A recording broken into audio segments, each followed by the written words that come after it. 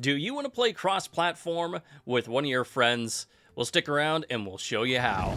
Welcome to the channel, everyone. This is Extinguisher 10, and to start you off, you need to be friends with, well, your friends on the game. So you jump all the way up to the corner here, then you bump over to my profile, and then go to friends, just like you would anything else.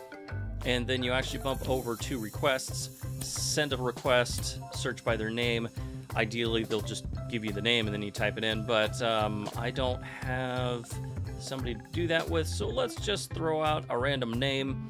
And there you go. See, PlayStation, PlayStation, PlayStation.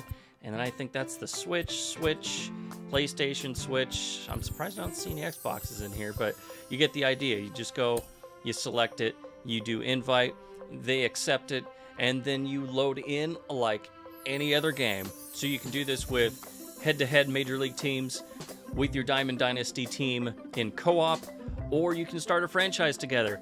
All of it works.